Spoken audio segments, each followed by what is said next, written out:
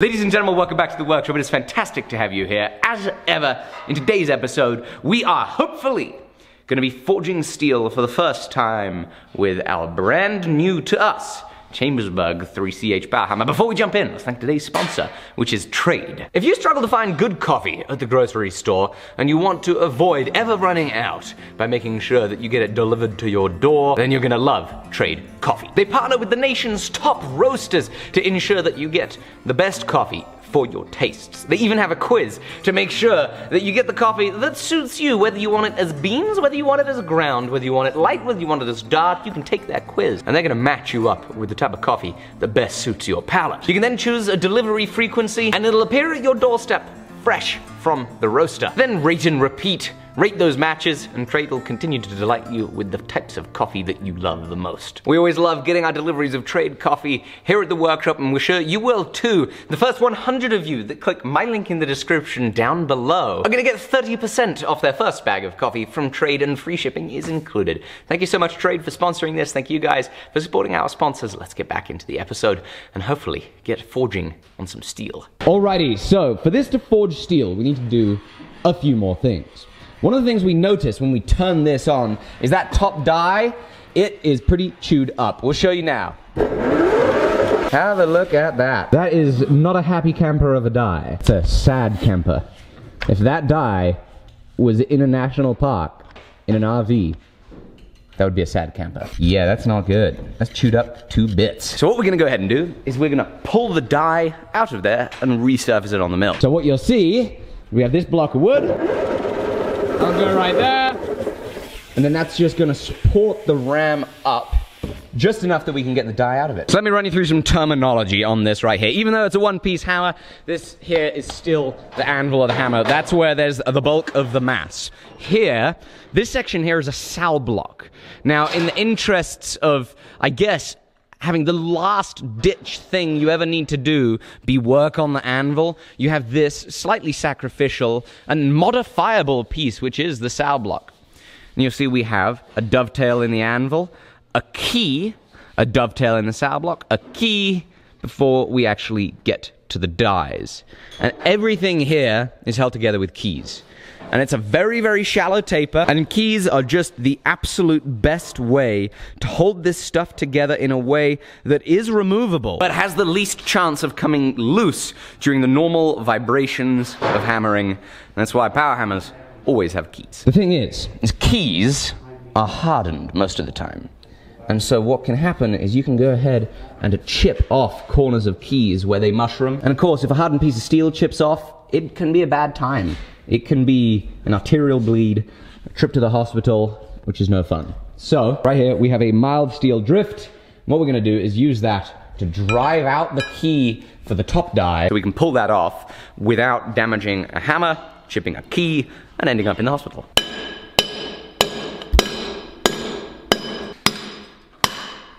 there we go.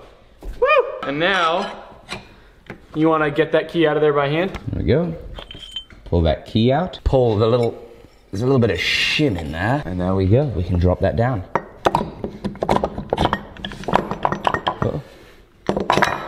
Ta-da! Oh boy, we did not make that block tall enough because there is a pin in it. Okay, we've got an extra piece of 2x4 underneath there. There we go. That's the piece. You know, I was thinking about maybe dropping it just for the heck of it, but I guess I won't if you don't want me to.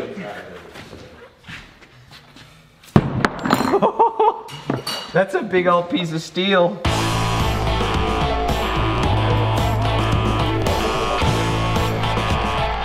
Little accident with a top tool is my guess.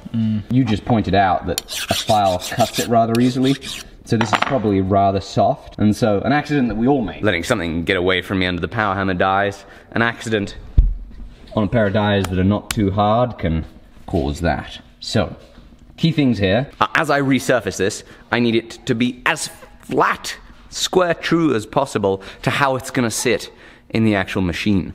And that's something that I should have done. I should have looked at whether we're contacting on the bottom of the dovetail or the side of the dovetail. My guess is we're contacting at the bottom as opposed to up here.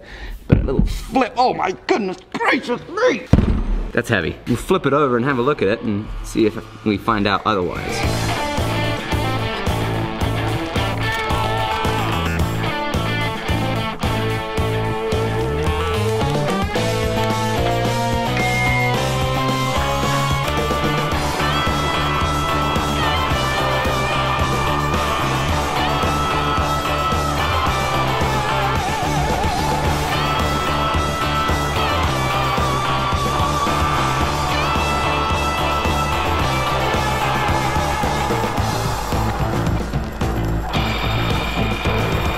Now that is looking nice.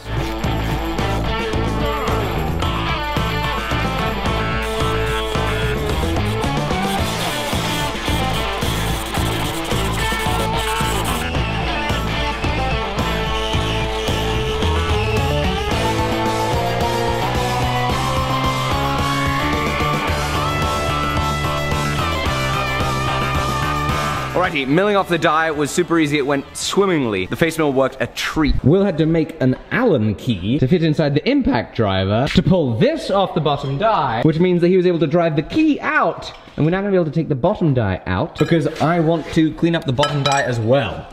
I don't think the bottom die is going to need milling, but I at least want to hit it with an angle grinder to clean up the edges and just get a good starting point so that we can also see what wear and tear we put on the machine. So we've got that nice metric of this is what it was like when we started using it. I can feel it. You think it's going to need to be milled? I can feel the dish in it. Uh-oh. Yeah. That's okay. We know how to do that. Jolly good. Is that heavy? I think it's heavier than the other one. There we go. Oh, wow, yes. Will, you are correct. Oh man, you could definitely eat soup out of this one. That thing Holy is dished. smokes. That's crazy. Okay, onto the mill with this.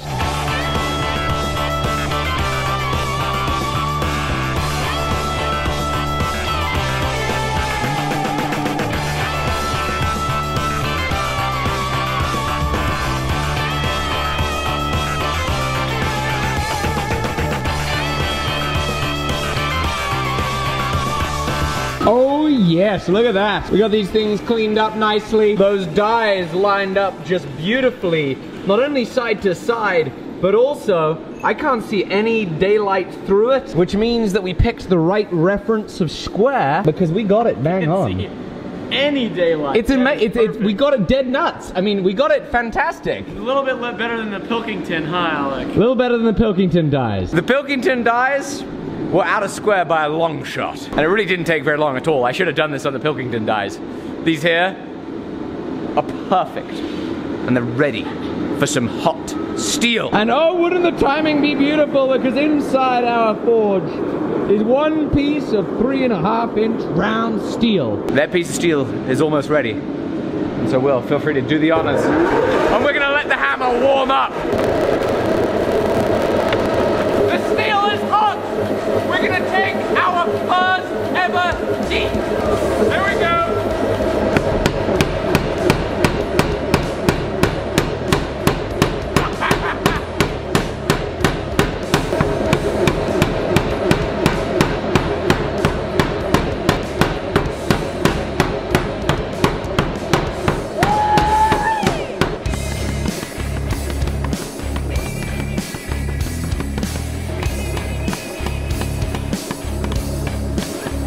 Oh my goodness. That was so much force. This is childhood dreams coming to fruition. Being able to take a piece of steel like that and do that much metal moving? Not even I understand how incredible this is. And let me tell you, it's incredible. Will, Do you understand how incredible it is?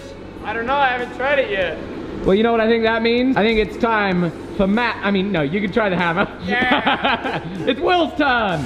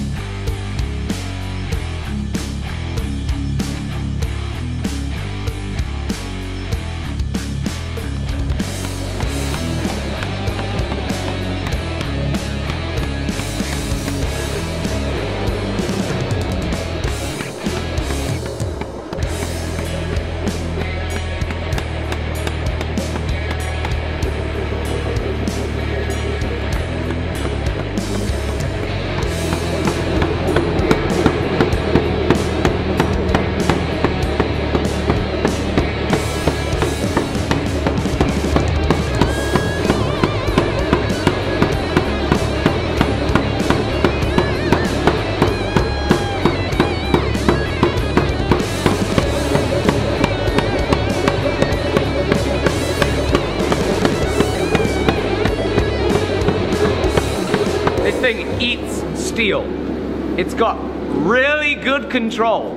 For the amount of top end it has, I'm feeling good about the control right now. The more we use it, we're gonna learn more about how to use it in the best way. I might have mentioned this at the end of the last episode, but when we fired this up and we were just messing with pieces of wood, we hit the top.